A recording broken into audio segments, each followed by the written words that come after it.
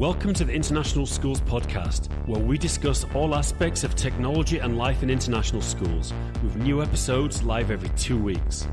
This podcast is sponsored by AppsEvents. We're a Google for Education partner and active since the launch of Google Apps for Education in 2006. We're a team of former educators and all experts in helping schools integrate Google into their schools and their classrooms. All training is customized for each school, and we make sure it has a lasting impact.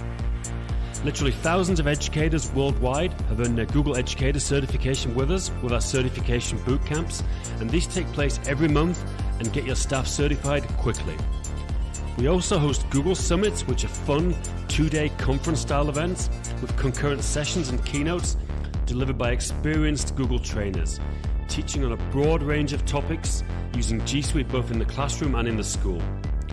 Check it out over at appsevents.com, and we can bring any of these events to your school, which is an amazing way to build a Google community amongst your staff to support each other, plus to increase the profile of yourself and your school. The podcast is also brought to you by ACER for Education. People ask us what Chromebooks we recommend for schools, and after trying them all quite literally, we always recommend ACER. We've been to ACER headquarters in Taiwan to be part of product discussions, and they're genuinely the best thought out, most cost effective, and most importantly durable devices out there. They're always innovating, including the first tablet running Chrome and the first convertible touchscreen Chromebook. The latest version of this is a Spin 11, which has a stylus and 2 cameras, and we highly recommend it for schools.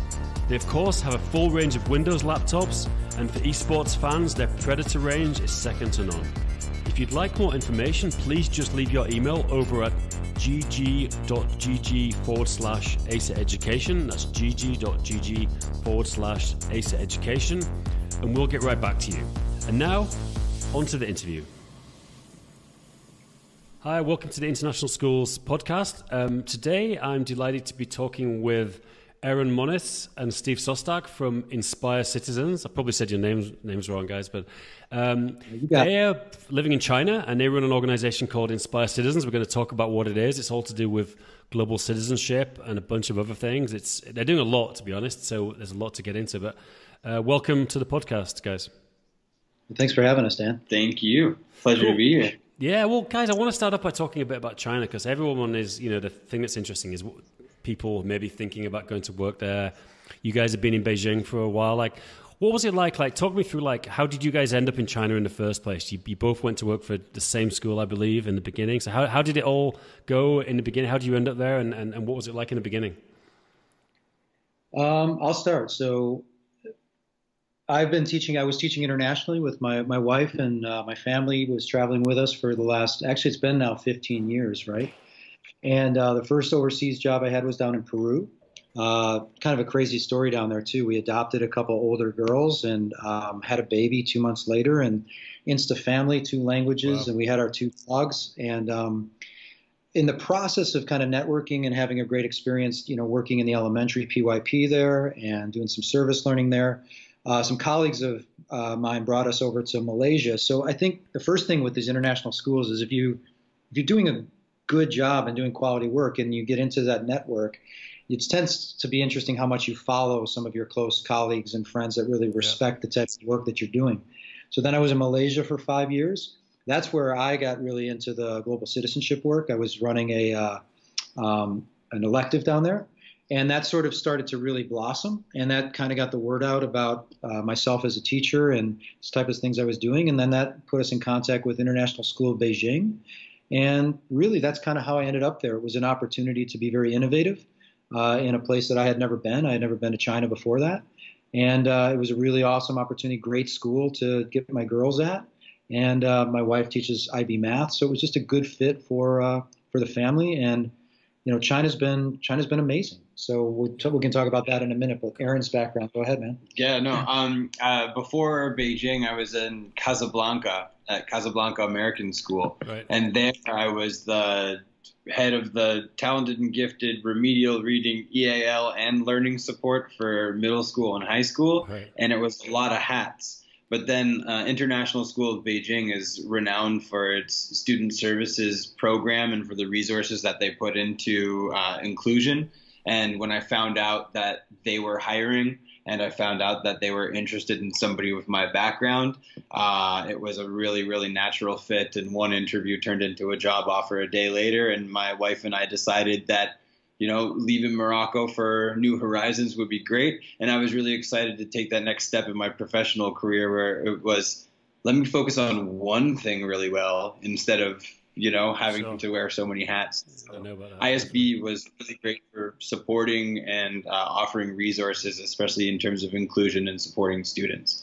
And that's actually how we met. I don't know if you know the history of that, but I was a sixth grade humanities teacher. And I was there a year before Aaron came in, and he was my learning support co-teacher. Right. And we clicked right away.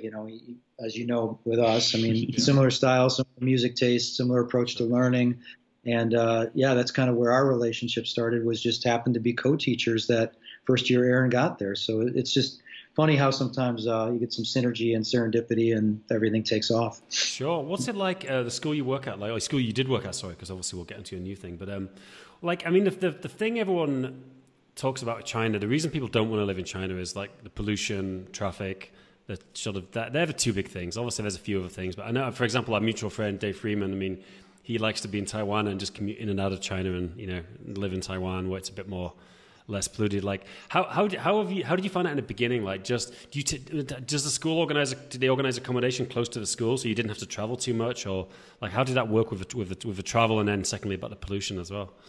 You want to start?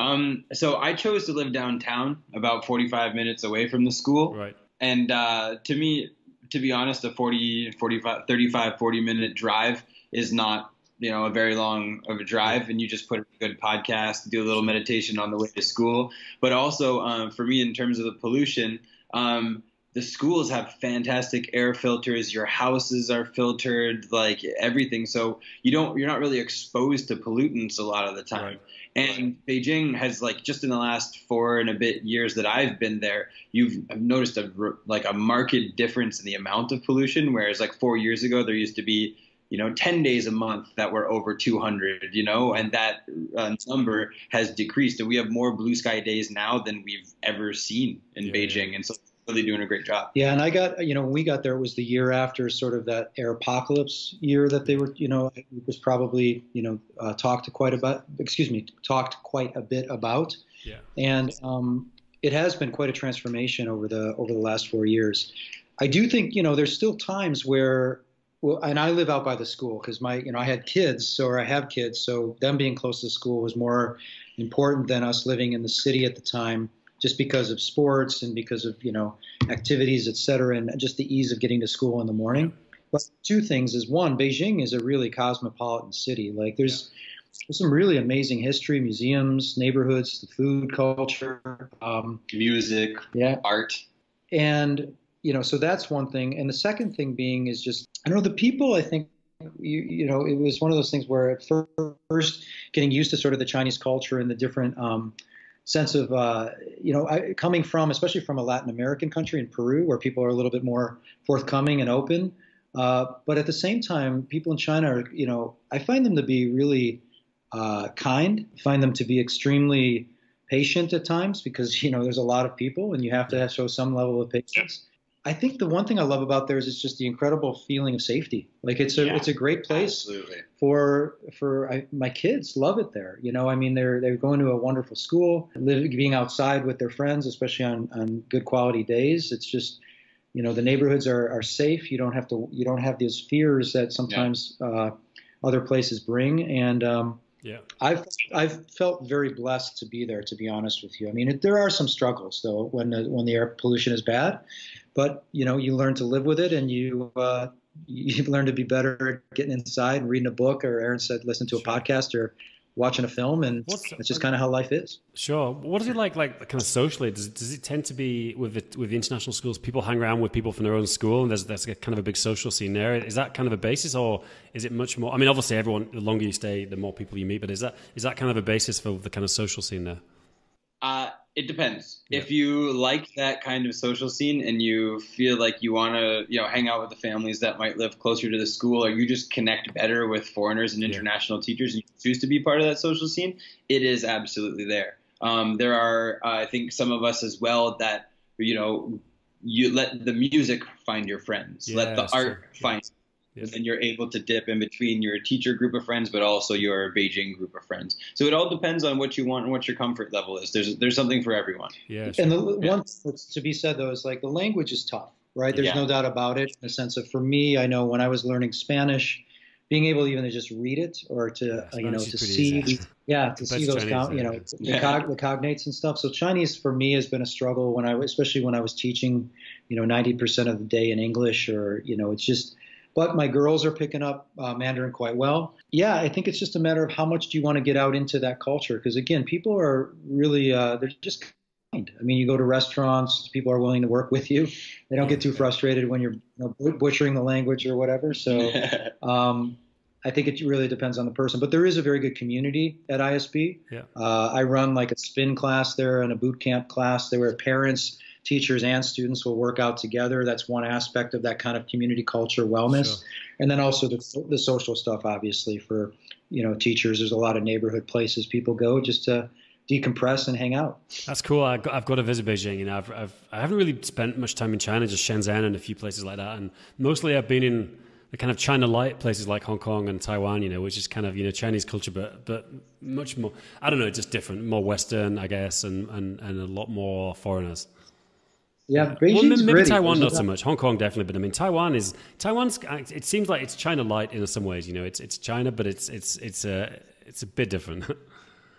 And I think to throw in a last little plug about Beijing, like especially having come from Morocco or having grown up in Abu Dhabi, people don't realize like how much there is to do in Beijing until you actually get there, sure. Right? When you don't hear much from the outside, but then once you show up and you realize that there's like a district of the city that's about the size of 15 city blocks that is just art galleries, and there's another town that has 9 different concert venues, and there's a show every night, so you have to juggle between 9 concerts every night. Like there's so much going on there, so it's worth check it out. I see. I had no idea, but isn't the issue just like it just takes too long to get to these places? Like, because that's the perception everyone has of Beijing, is like you just can't go anywhere because it's just so congested. Well, I mean, I grew up in Chicago, so I see similarities. There's certain times of the day where you're just going to have to deal with being in a car, or, we have Didi instead of Uber. So, I have my Didi time where I'll often, like Aaron said, it's just time for me to kind of take a breather and listen to some music or maybe throw out a tweet or something.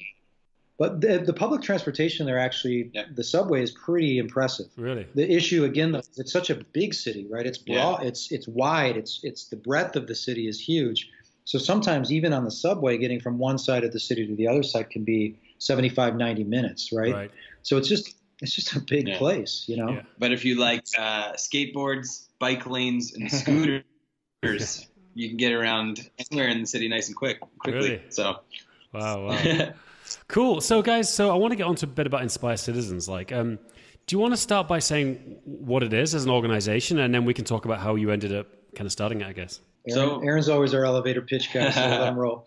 Cool. Well, what we are, I guess right now, we're a partnership. We're 2 consultants that have basically kind of started a social enterprise where we work with schools to try and take their existing curriculum and their existing programs, develop more empathy, and try and move their curriculum and their learning towards having an impact on other people, communities, the world, or their internal communities. So it's all about take the existing framework, try and find ways to level up the empathy, give students something to care about, like the world's biggest needs, right? And then give them an opportunity built into curriculum to do something about it. Got it. And it's cool because we've got, now that we've got a number of schools working with us, it can go on a kind of a multiple levels, right? Where we look at one side is what you can do sort of as the input side, as the policy or the school vision or the operations of the school, right? And that's sort of a global impact school framework where we actually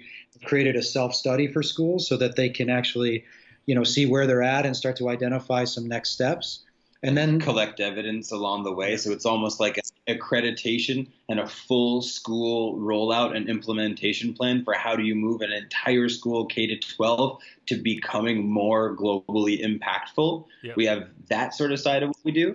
And then there's the pedagogy that's involved, where we have what's called our empathy to impact sort of cycle or approach, yep. which fits very well. We were talking earlier about design thinking or a services action cycle or a PBL cycle.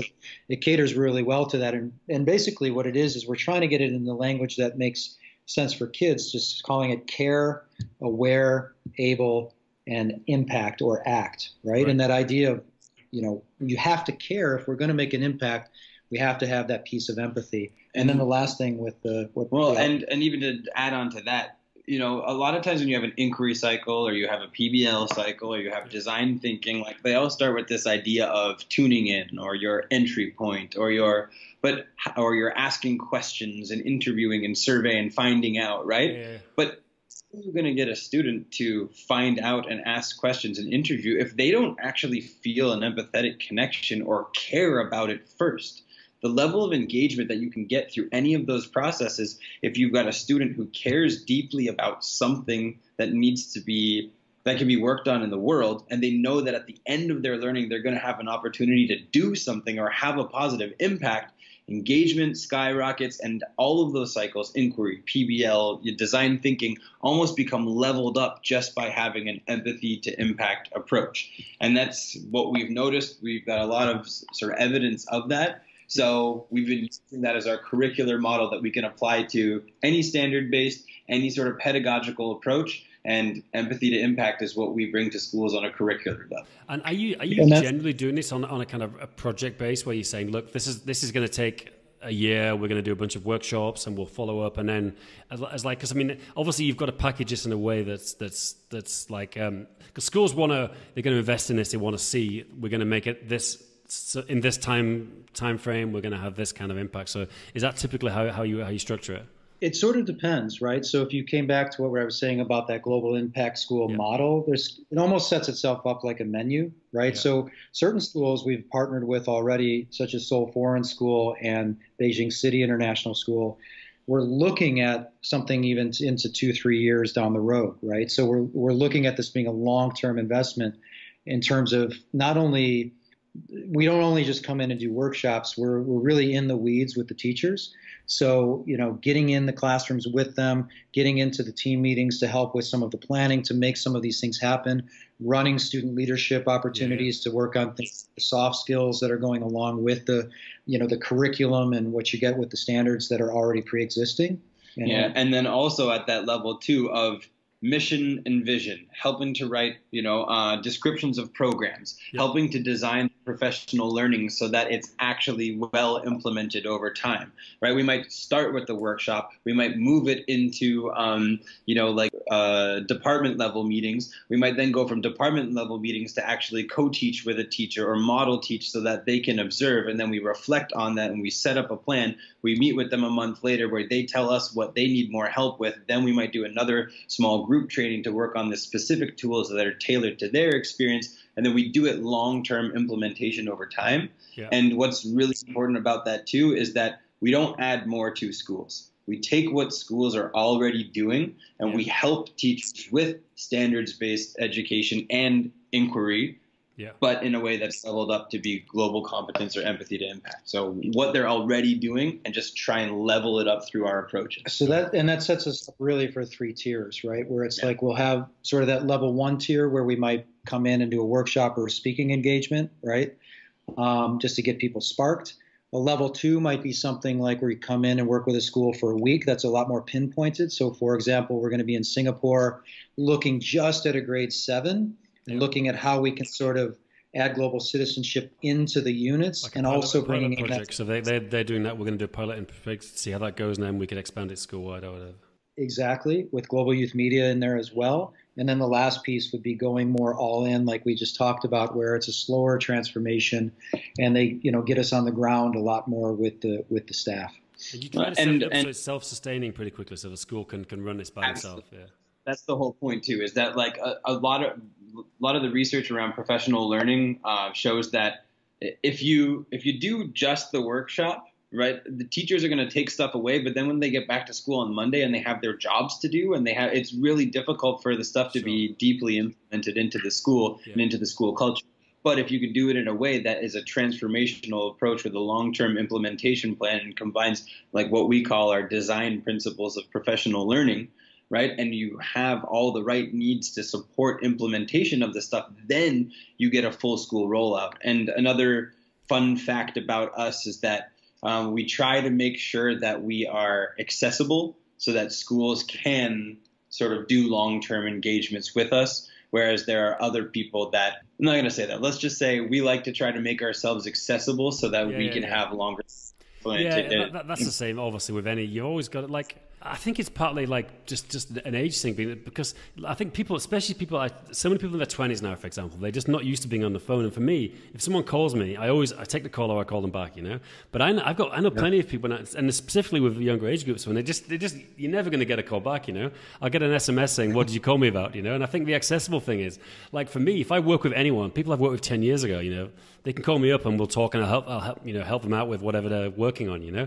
And I think it's I don't know. I mean, I'm not saying people who are younger are not responsive. I just think they have a different way of communicating, and I'm just used to people getting back in touch with me, and I just deal with it, you know. Oh, for sure. And just that idea of being able to take the deep dive, right? Yeah. And in order to do that, if that's what we believe in, you know, you have to make sure that accessibility piece is there, and you know, that's something that we've kind of, like Aaron was saying, it's in our design principles and really in our mission, and you know, something that this is where the trick is now, is how do we sort of systematize some of these things in a way that we don't lose that, right? Yeah. And that's as we start to look at training other people / you know, coming up with these different types of systems approaches that also can still be personalized to the different contexts of the different schools, whether it's educationally, culturally, or geographically, right? Everybody's different. All clients, just like our students, right? Sure. We have to make sure that we can tweak some of those structures. And personalize for the institution and their context, just like you would for your students, right? So, do you think like part of this is, do you think there's an issue with at least some international schools where they kind of realize they become a bit isolated and you know, they don't want to just be seen as a way to educate, you know, privileged local people and expats, you know, and they want to be more involved in the community? Do you think that, I mean, I'm not talking about the kind of schools you're working with, but I'm talking about some schools. Do you think that's been an issue for them and it's something they maybe want to correct? I think schools understand that the 1% of the 1%, or, you know, some of the top 1%, some of the students who are going to have the best career opportunities in the world, some of the students that are going to become leaders and politicians are the ones that they are educating. Yes, if we can get to them and they can help them to become impactful, sustainable global citizens, then they know that the impact on the world will be large. That's a great point. Some of them might come from that maybe, you know, guilt side, but I think most schools now are understanding that global citizenship is no longer just a little checkbox. Sure. It's something that our world needs. It's something that our school communities need and that our children need going forward. Sure. And I think that's been the sort of big revelation for international schools, and why, you know, there's been so much of a demand for this kind of work, especially systematic. Yeah. And I think too, Dan, it ties into things, you know, we were just talking about, is that idea of it doesn't have to be another thing, right? Yeah. It's something that, if done well, and if you seamlessly can work some of these, you know, sustainable development goals or global competencies, whatever you want to call them, into the curriculum, really the learning should be amplified, right? Yeah. Yes. Kids are going to understand the why before the will, right? Sure. In the sense of, you know, why am I learning these skills? How can I use these skills not only to maybe fulfill a personal passion, but also something that's outside of me, right? And that's where that sweet spot is. And I think schools see that when kids and teachers too get the sort of the feeling of fulfillment when you're actually doing something that's more than just for you. It just levels everything up, right? And it really gives, and I think that's where right now people are starting to see that shift, is like, this is not going to lower your IB scores. This is not going to affect the SATs. This is all this is going to do is, you know, hopefully just make kids better people yeah. and still achieve in school, right? And and do great for the world. I mean, those are all wins, right? Yeah. I mean, I know for sure, I've got a young son now, and I would want him to go to a school that had incorporated some of these principles in terms of, thinking globally, just because of the way I kind of work, I'm very globally minded, I guess. I'm very fortunate to be able to work all around the world, and I guess you guys as well. So it's given me a different perspective, on I can't watch like British TV or American TV because it's so just focused on, like now we're going to hate Trump, and this week North Korea's the enemy, and then next week it's China, and it's just like, I can't do it. I mean, I don't know, I sound like I'm some kind of snob who's just elitist, but the more you travel and the more you see, it's like there's a lot of, the world's a big place, and I think it's great to have that perspective. I definitely want him to have that perspective, Oh, for sure. And actually, one of the things you brought up is actually in one of our student, our profile. We call it the student impact profile. Like, what is a globally competent student? Yeah. And it's like that idea of responsible consumption and production of media, right? Exactly.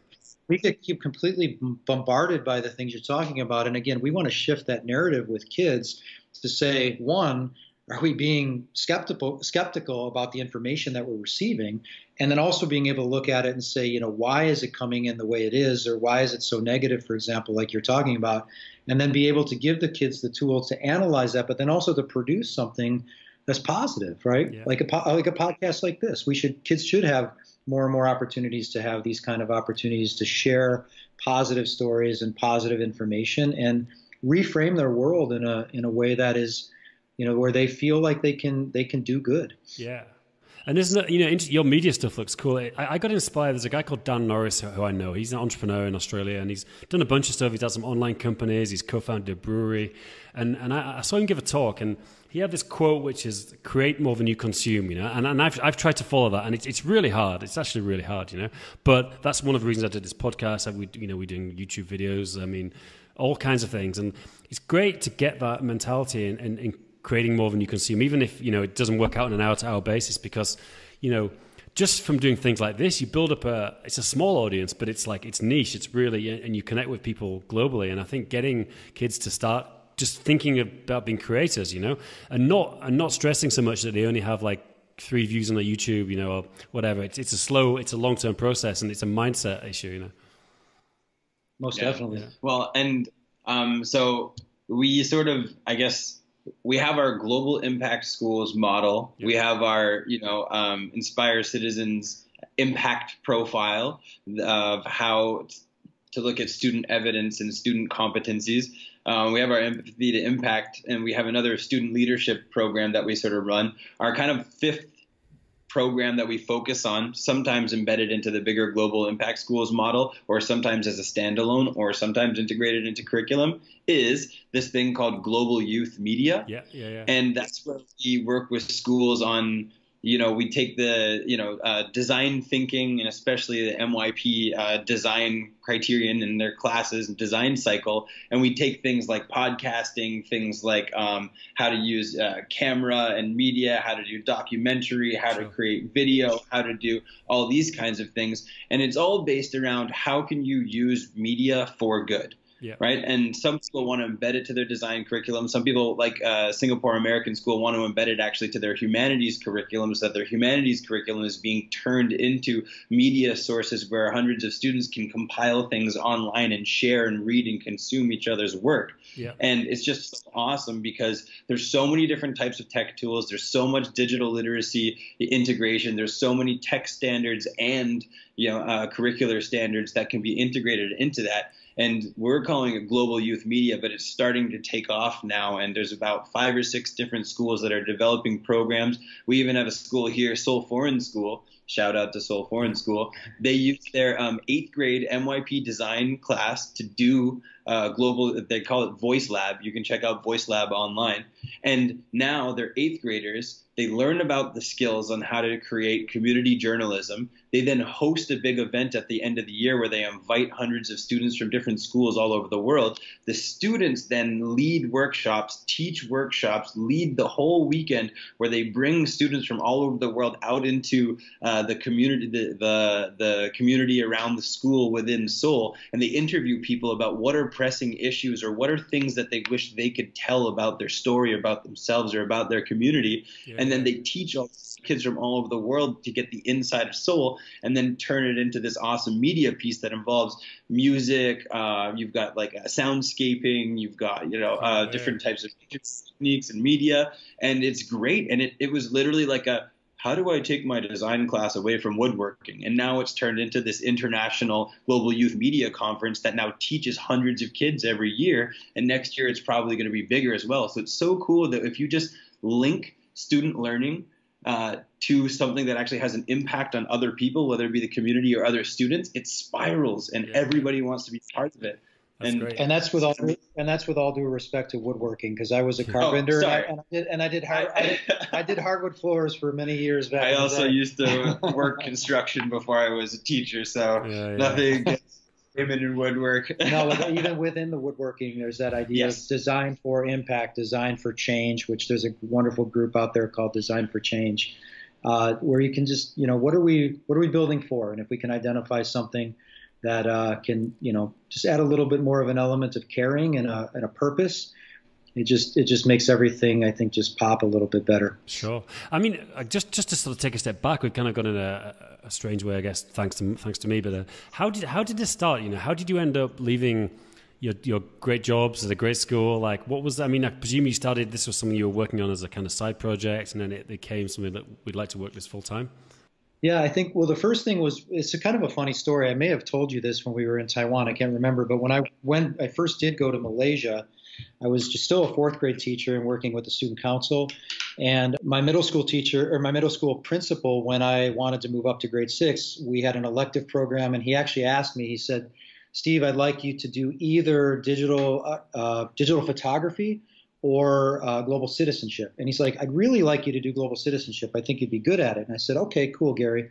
I go home that night and I get online and I'm like looking for curriculum or resources, and there wasn't much. So I called him back and I'm like, "I want digital photography." And he's like, "Nope, you committed to global cit." And actually, that was kind of my tipping point. I already had done, the adoption of my girls. I did a lot of service work in Peru, but I wasn't necessarily bringing it into the curriculum. Yeah. And then when was kind of forced, in essence, to do that in Malaysia, it really opened my eyes to how you can really seamlessly work this into curriculum, whether it's in an elective sort of standalone class or in my humanities class at the time.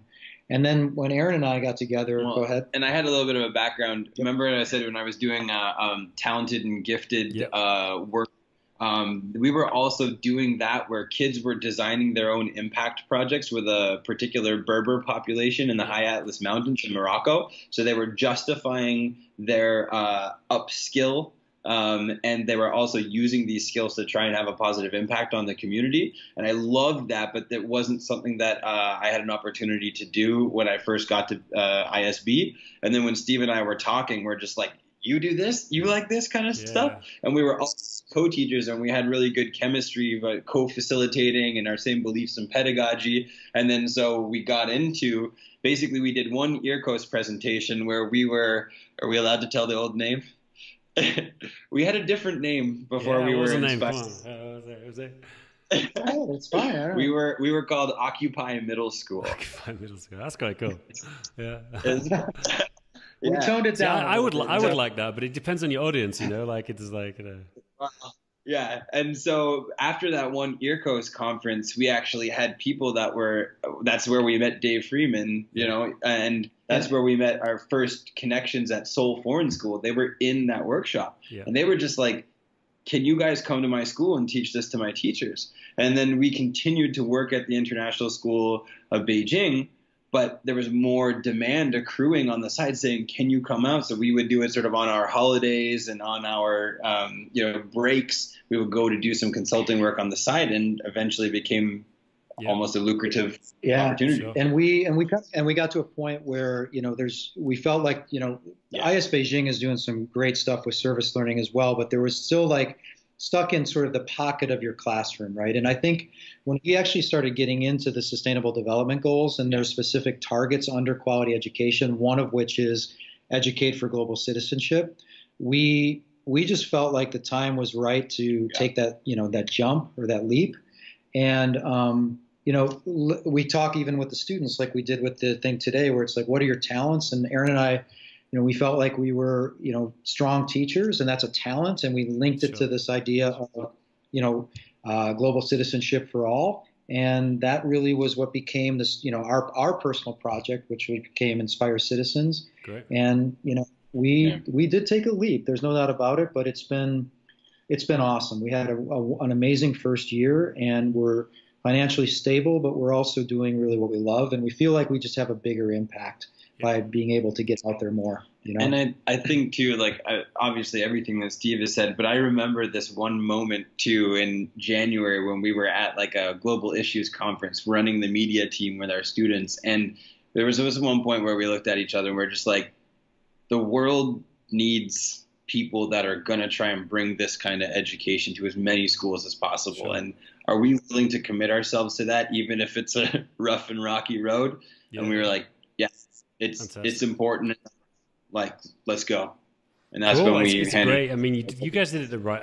Well, there's no right way, but it's a perfect way. I'm fascinated by the whole teacher entrepreneur kind of scene. I know a lot of stories of things, and doing something as a side project it's a way to see are you really passionate about it. Do you really want to do this? Because if you really are, then you'll work an evening at 11 o'clock at night on a Tuesday to work on it. And that's a pretty good test. If you're not willing to do that, then it's a good sign it's not something you want to do full time afterwards. Oh, for sure. How can schools? Yeah. Obviously, we're almost up against time, guys. Obviously, we'll put links to your stuff. Schools should definitely hire you guys and get them in. What about if there's any schools listening, say a local school, they don't have any budget right now? Is there any resources they could find to get starting doing some of this stuff by themselves? If there was a way for them just to kick some of these projects off. Well, twofold. Yes, for sure. There's the website, and there's a lot of useful, frames and materials there. But actually, one of our other targets in our mission is this idea of really working towards making sure that we're, not closing the door on, because of resources, right? So, for example, we still do some pro bono work in Kosovo. We do pro bono work from a distance with people and volunteers and teachers in Nigeria. Yeah. So one of the things, and as we're building our team, because we're in the process now of expanding slightly, is that sort of, and not necessarily philanthropic, because we see that as part of our mission is to also educate, and help teachers become more qualified in global citizenship education in developing areas as well. That's a big push for us. Yep. It's just really just reach out. We're very, very, I think, about getting back to people in any way, if we can, even if it's through a 30-minute Skype, that we get a few teachers, local teachers, dialed into how to use certain tools we have or some of our frameworks. We're pretty happy to do that. And go ahead. Yeah, and we do have some resources online, but like I said, because we like to personalize for institutions, you can use the resource, but another conversation or a little bit of understanding about how it fits by either reaching out, we could make it work for your context, because the things we have are generally applicable to all, but they are available to all if you check out the website. And the last thing, Dan, that is we're in the process. We just actually got the URL for empathytoimpact.org. Great. And what we're going to do is we're going to take our frameworks of the Global Impact School Model, the Empathy to Impact teaching pedagogy, and the Student Impact Profile, and start collecting evidence from all the different teachers we're working with around the world, so that then people can go there and see evidence of what this looks like on the ground. Got it. So for another way to sort of have those mentor examples of things that they could do in their classrooms. Good. Yeah. Guys, it was a real pleasure to talk. I want to wish you all the best with this. I'm going to see you guys probably somewhere in Asia this fall. If not, then shortly afterwards. So best of luck, and look forward to see you again. All right. Thank you so much. Thanks for the time, and it was totally enjoyable. Cheers, guys. All right.